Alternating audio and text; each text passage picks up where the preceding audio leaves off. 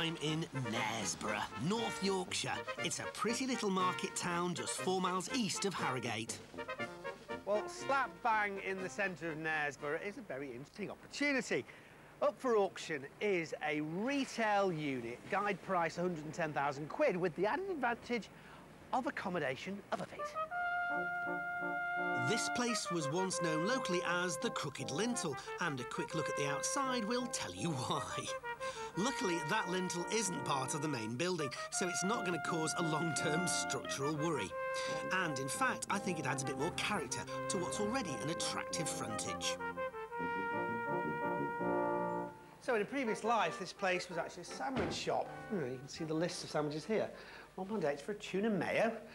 Those kind of prices, I can't understand why it closed, but maybe they were too cheap. But anyway, what have we got? Basically one large retail space, so it has got the planning permission for that, which is always useful. One main area here. Going back there, there's the kitchen preparation area. Downstairs to a reasonably large cellar. Yeah, it's a bit tired. It obviously needs sorting out, but not too bad. And there's more upstairs. The shop area is quite big, and with storage space in an outhouse at the back and in the cellar too, it could lend itself to any number of business ventures. Add to that its prime location on the high street, and I'm guessing that it could be quite a money spinner. But the place is more than just a commercial opportunity. In some ways, up here is more interesting and potentially exciting than downstairs, because you've got basically what could be a really nice flat. Area there, which would be your kitchen, it's just got a sink in it at the moment, so it actually just needs a bit of work to sort that out. You've got a bathroom there, which doesn't have a bath. All it has is a loo, but it's big enough to stick a bath in. Through into what I guess would be your living room, view out onto the high street, so you'd probably want to put double glazing in there to keep the noise down, but it's not a bad sized space. Lovely little touch. That is an original Georgian fireplace, so that's nice to have. So all in all, not bad. This place only gets complicated when it comes to the lease on it. This is actually a leasehold property, but you might not know, but there are two different kinds of leases that exist. Absolute leasehold and good leasehold. This particular property's got a good leasehold, and that basically means the land registry can't prove who owns the freehold of the actual building. What does it mean in practice? Well, nothing actually, because this place, for instance, has got a 700-year lease left to run, but some mortgage companies don't like good leasehold. How can you get around it? Well, you can take out a cheap insurance policy. It'll cost you 60 to 100 quid. That'll guarantee the mortgage company that they're not going to have any problems, and you have got it sorted. It seems complicated at first sight, but it's actually quite straightforward, and it's things like this that can put potential buyers off. So, do all your research properly, and you could end up with a bargain. And talking of research, there's just a little more to see here. Up here on the top floor, what have we got? Well, yes, another bathroom. Oh, it's so pink. What a completely ridiculously huge bathroom for the size of the building. This is a perfect bedroom, isn't it? Add that to the large bedroom across the landing with another fantastic period fireplace, and you have an attractive two-bedroom flat on your hands.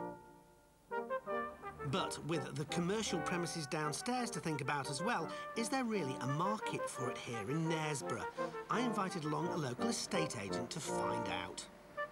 The property is situated right at the head of Knaresborough High Street, prime location, very convenient for the other shops, and I think it would feed well off other shops in the area. So the commercial property could do well. One way of maximising the potential here might be to rent out the flat separately. So, what kind of income could that bring in? A one-bedroom apartment in this area, you're going to be looking at somewhere in the region of £375 to £400 a month, and a two-bedroom apartment, somewhere probably £450, £475 a month. To rent the shop as a lock-up entity, I will be looking at somewhere around £5,000 a year. That would give a total income of around £10,000 to £11,000 per year. There's not much work to do here, so if a buyer got it anywhere near the £110,000 guide price, that's not a bad return. Selling the two parts on separately would mean creating a new lease, and that could be more tricky with this property. But it's not an insurmountable problem, and with two-bedroom flats selling locally for as much as $130,000, it could be worth the hassle. Overall, I think this is a really flexible lot that would appeal to a wide variety of potential purchasers. But let's find out who it was who got the winning bid at the auction. Lot number 7 on the High Street in Knaresborough. What's this one worth? Who'll give me 100,000? £100,000 look on if we want it. At 100 are you bidding? 100, thank you. At £100,000 I'm bid. At £100,000 and 5. 105, 15, 110 are you bidding now? 110. You make it 15, sir. I'll put you in for 2. 112, 114 are we bidding? 114. Will you make it 15, sir? 115 is now a bid. At 115,000, 116, new bidder. 116, 117, sir. 118, may I? 118, 119, 120, will you? 120 it is. And 1, sir. 121, 122 is bid. 123, sir. 124, may I? 124 and 5. 125, 6 is it now, sir? 126, are you sure? 500 if you like. At 125,000 then, are you all done? And 500, new bidder. 125, 500, 126. 126 and 500 again. 126 and a half, 127. 127 and a half, 128. 128 and a half, 129. 129 and a half. Yes, will you fill him up, sir? 130. At £130,000 then, the bid's here. No mistakes. At £130,000 then for the first time. At £130,000 for the second, and absolutely the last time. Are you sure now? Property sold. Gentleman sitting right in front of me. Thank you very much. That very relieved-looking winning bidder was Andy, a local property developer. I met him at the old sandwich shop to find out more about his plans for it. Andy, nice to meet you. Hi. How's your sandwich making skills? Nil. Absolutely. So you're not going to open this place as a new sandwich shop then? I am not going to run it at all. It's certainly going to be run by somebody else. I've got no skill that way. Tell me why you wanted to buy it. Well, I love Knaresborough, and I think that Knaresborough's high street should be a lot more vibrant than it is. So having made a success of a shop just 4 doors down, I wanted to buy another one, and this just was ideal. What's your other shop? It's 2 flats above and a Balti takeaway downstairs. Andy's certainly done his research. As he has a very similar property just a few doors down, he knows just what it'll take to repeat that winning formula. What I do believe is that the prime need of shops in this area is to service the local people. I think there's been too much attempt to try and do tourist shops when tourism is a small proportion of the economy in this town. You're speaking in a very knowledgeable kind of way. Well, I've lived in Knaresborough since I was 11, and I've been a councillor in Knaresborough for 20 years. You're a councillor? I'm not now, no. They voted me out at the last election. It's clear that all those years as a councillor have given Andy a great insight into the type of property this community needs. He thinks he knows what might have held this place back in the past. I believe that one of the reasons it hasn't worked too well is because the rent has been too high for the shop, because there's been paying for all the space above without using it. So my idea is to let this off as a shop with the cellar and the kitchen at the rear, and bring up some stairs up the rear outside, coming into what is the toilet of the flat above.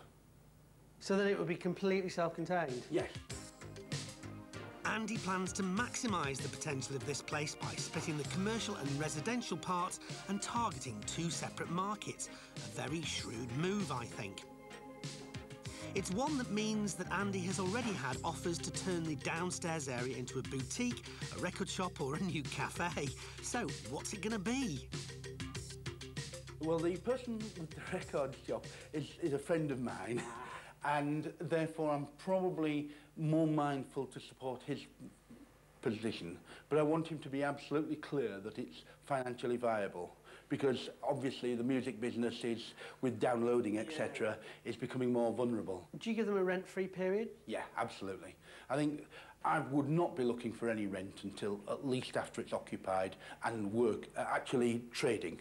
I believe that it's only reasonable to allow people to set up, get their investment that way. To me, sustainability is much more important than a quick profit. So, what about the amount of money it's going to cost you to get this place sorted out?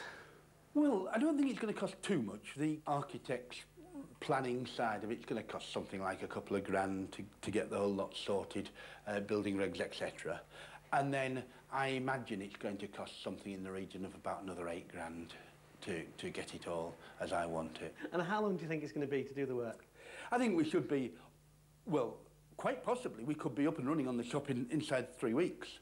You know, really quickly. Yeah, because there's very little to do, and it's quite a few of the people who I've spoken to would be quite happy to rent the shop and let me knock through the back while they're renting it. Obviously to reduce rent, so we wouldn't be necessarily getting rented at that time, but the shop will be starting to be occupied. The flat will take longer without question, and I'm not quick. I have to own up to being fairly slow, in fact, to be quite honest. So I would expect it'll be about 4 or 5 months. Listen, good luck with it all. I hope it turns out just great for you. Right, lovely, thank you. All the best. Cheers.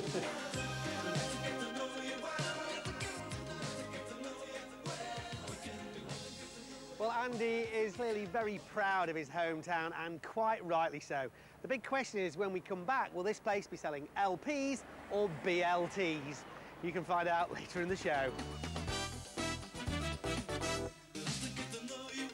Now, I'm always encouraging people to do their research properly.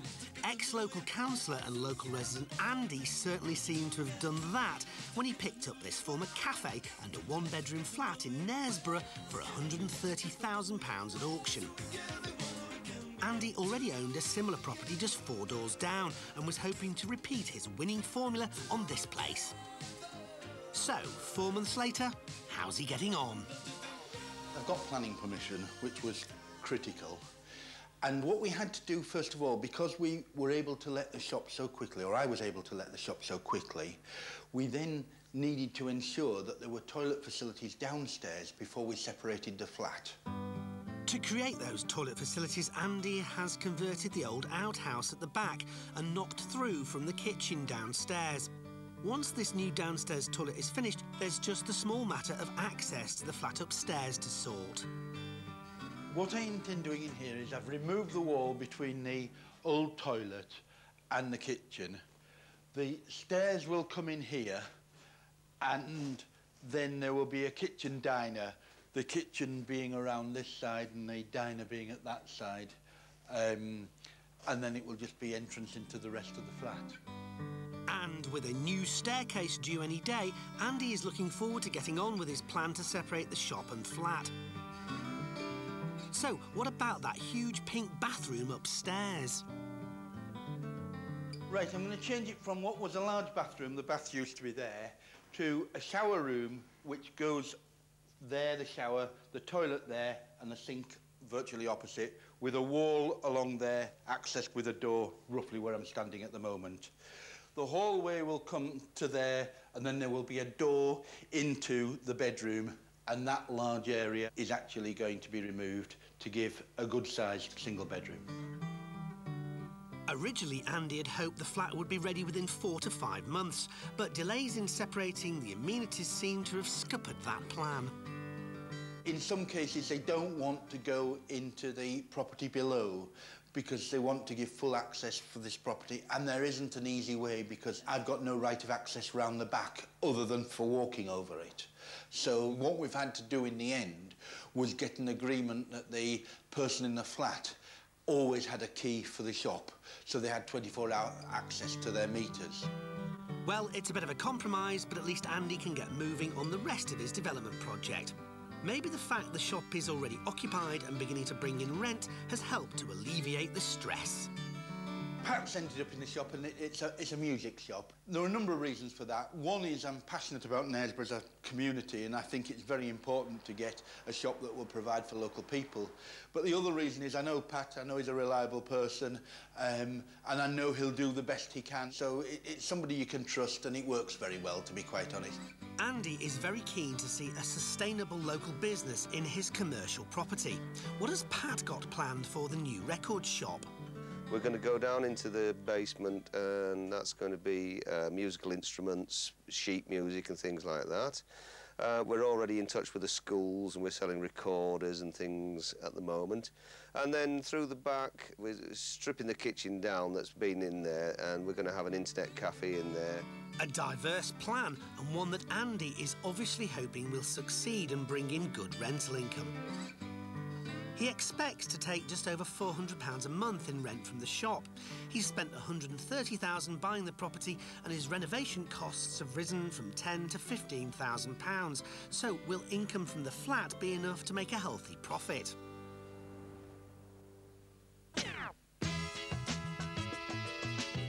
To find out, let's ask two local estate agents. What do they think now the work is well underway? I think the property is very interesting indeed, a very interesting investment property. It's a mix, obviously, of commercial with the shop downstairs, which is in a very good location. It's the best end of the high street. I think small shop units like we have downstairs are quite in demand for little businesses who haven't got much capital to play with. In the long term, I don't know how that would work out, but certainly for somebody paying £100 a week, it gives them a good footing on the business ladder. So, with the right tenants, Andy could continue to make around £5,000 a year from the shop. But what about the flat? As a two-bedroom apartment, I will be looking between £450 and £460 per calendar month. Possibly as much as £525 per calendar month. Well, I've agreed a figure with somebody of £115 a week, which is roughly where they are. If Andy can finish the work quickly and get his new tenant in, then that will bring his total income to just over £11,000 a year from this shop and flat. If he sticks to his budget, then he'll have spent a total of £145,000 on the property, so he could be making a reasonable profit. But what if he were to sell? The value of the total premises, the shop and the apartment, I believe is in the region of £175,000, possibly £180,000.